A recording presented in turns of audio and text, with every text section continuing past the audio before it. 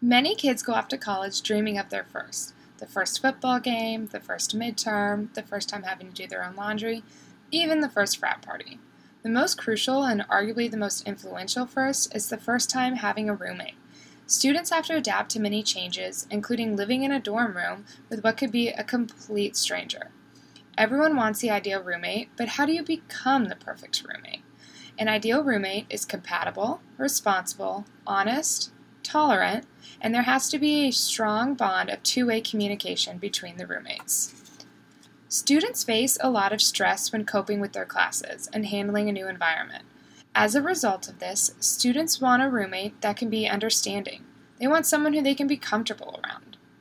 Living with someone who has similar interests would help them to be more understanding and would also help to avoid conflict. Someone who is compatible with the student will have the same study habits and expectations for a roommate. This will help make the transition to college and living in a tiny room with a stranger so much easier. Living with a lazy and irresponsible person would be disastrous and could ruin the entire freshman experience. A lazy roommate who does not help pick up or never does their laundry would be enough to drive anyone crazy. It would be even worse if there was a loss of trust between the roommates. As the roommate, there would be no peace of mind, which could corrupt their focus on studies. A good attitude and behavior is key to becoming an ideal roommate.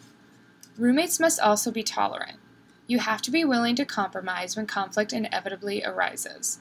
Being a tolerant roommate can also be the best way to avoid conflict. For example, a tolerant roommate would not get upset when the other roommate has to stay up late finishing a paper or finish studying for an exam.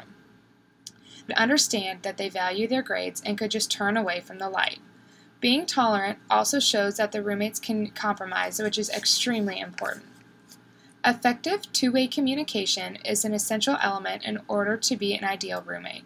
If any conflicts were to arise, they would be easy to solve because the roommates both obtain good communication skills.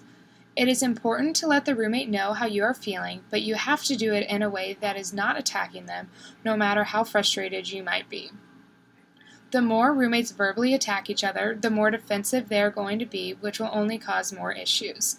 It is important to try and listen to your roommate without getting defensive or interrupting. The only way you are going to get past conflicts is by saying how you feel in a respectful way. Having good, strong, two-way communication between roommates can prevent many arguments and will help you become the perfect roommate. Living with a complete stranger while having all new life experiences can be very intimidating. Finding and becoming an ideal roommate by following these 4 easy steps will help make the first year of college that much more bearable.